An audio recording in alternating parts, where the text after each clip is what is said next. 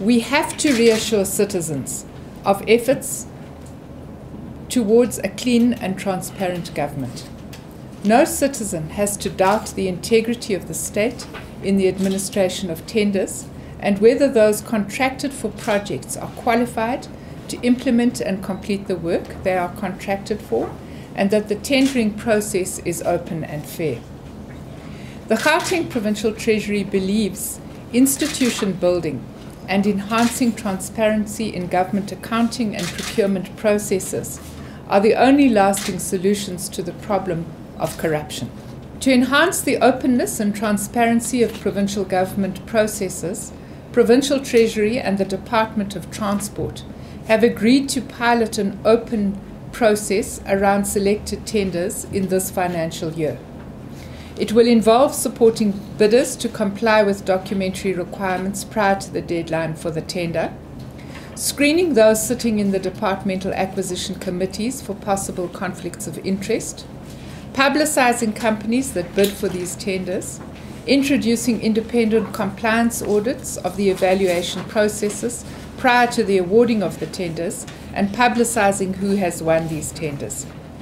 The purpose of this pilot exercise is to develop a model for open tendering by Gauteng provincial departments that we will take to the Provincial Executive Council for consideration and adoption.